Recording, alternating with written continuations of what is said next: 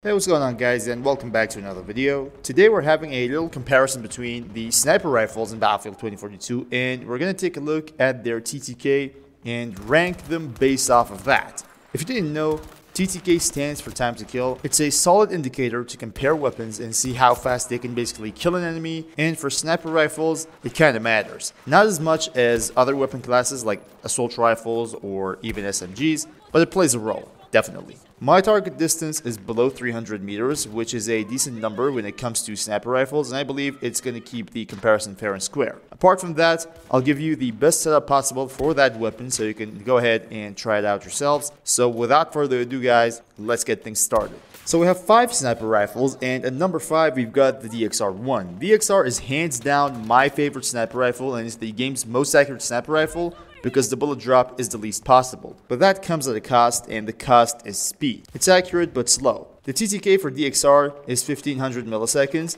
and considering we've got an accurate weapon, some might argue that it doesn't really matter, but like it or not, at least in close range and sometimes in long range, it does. You see, oftentimes you go against a sniper and you feel overwhelmed by them. Like they are firing at you faster, and that makes you have to move a lot and takes away your ability to respond accordingly. That's an obvious indicator of a faster firing sniper rifle. So like it or not, this plays a role. Now, looking at the setup for the DXR-1, you can't go with the extended barrel because it definitely lowers that TTK. So we go with factory barrel here. You always need a bipod on any sniper rifle, and that's a must. But for DXR, a bipod is all you've got. So no choices for underbarrel. For ammo, the best TTK is achieved by the standard issue rounds. So you gotta go for standard issue extended, then standard issue, and then high power to be able to hit the fastest TTK possible. Next up, and for weapon sights, I've always preferred the BKS 8X for general purposes and a Longshot 12X for long range shooting. So with all that said, the setup should look like this. Moving on to number 4, we've got the NTW-50. This weapon, based on what it is, isn't a sniper rifle made for personnel. It's an anti-material sniper rifle, and it's built for disabling light armored vehicles and enemy fortifications, basically. Because of that, it's chambered in 12.5mm 50 caliber rounds, which is more than enough to take care of a human target. As a result, the NTW can kill an enemy with 1 bullet in under 100 meters. The TTK on this thing is 1428.5 milliseconds, which is slightly faster than the DXR, and the one-shot kill 50 caliber round is definitely key here. Otherwise,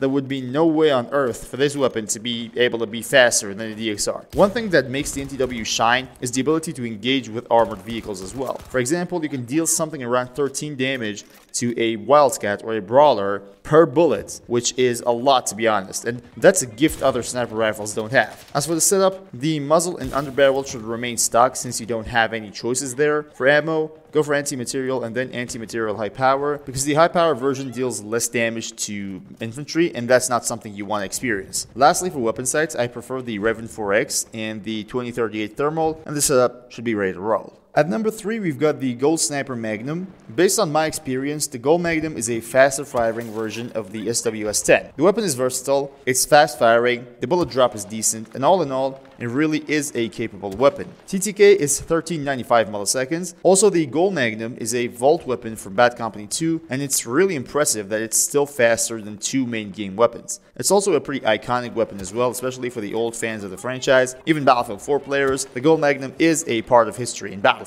For the setup, however, it's really unfortunate, but as a vault weapon, the choices are limited. We go for factory barrel and a bipod, then for ammo, go for standard issue extended, and then standard issue rounds. Lastly, for weapon sights, BKS 8X and a Longshot 12X is the way to go, and here's how the setup should look like. At number 2, we've got the almighty SWS-10. I've always said it and I'll say it again, the reason why SWS is so popular in 2042 is because it's a middle line for every quality a sniper rifle can offer. It's fast but not the fastest, it's accurate but not the most accurate, it's got a low bullet drop but not the lowest, and even in terms of muzzle velocity, it's decent but not the fastest. The TTK is 1053 milliseconds, which is a massive jump from Gold Magnum. The difference is 342 milliseconds, which is just insane. The reason why this weapon can be that quicker lies in the shortened barrel, which makes it a faster weapon with more fire rate, and that's how you win. For the setup, as I said it before, the shortened barrel is the way to go. For underbarrel, things get a little bit complicated. First of all, you need to go for the BCG light grip. This This one gives you more ADS accuracy and less hipfire accuracy. And for a sniper rifle, the only thing you don't need is hipfire. Then you go for Master Key, which is an underbarrel shotgun, and it's a powerful one. As a sniper,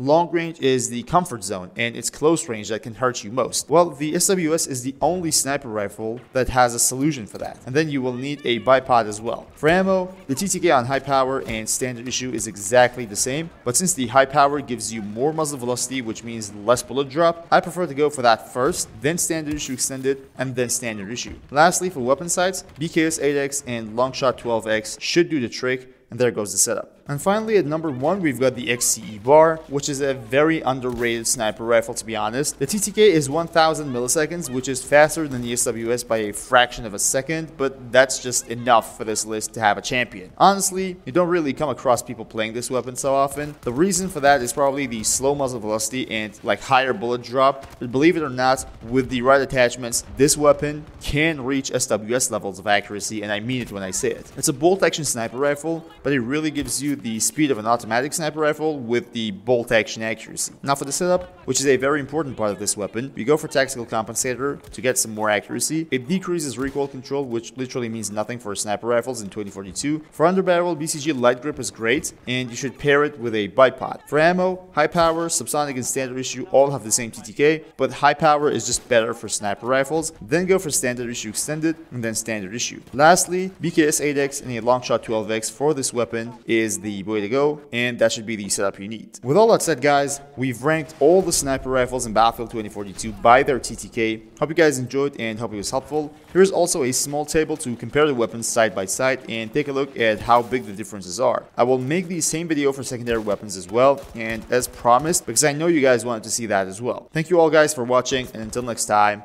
stay cool.